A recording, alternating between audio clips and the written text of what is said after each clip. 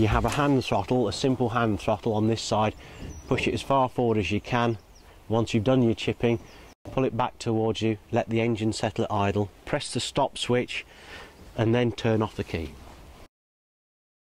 This is the RDS box, which is common on the current range of green mech wood chippers. It's the information centre and controls certain functions of the machine.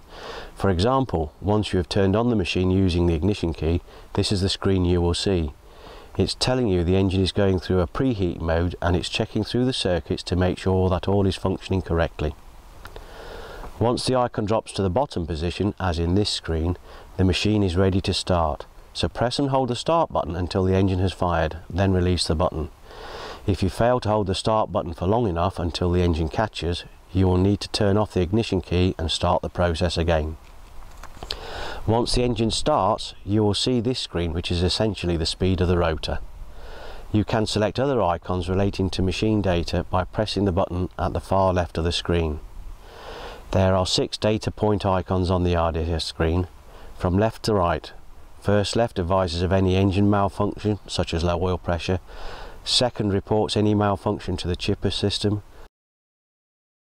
If you've got 4 dashes in there, there is nothing wrong with the engine or the wood chipper. Third is the rotor, chipper, flywheel speed. Fourth confirms feed roller rotation and or diagnostics. Fifth is daily operating hours. And 6 is the total machine life operating hours. The buttons at the bottom of the RDS screen are as follows. First left is the icon selector. Second is the main start button, push and hold until the engine fires, then release. Third button is a redundant switch on this model. Fourth is the engine stop button.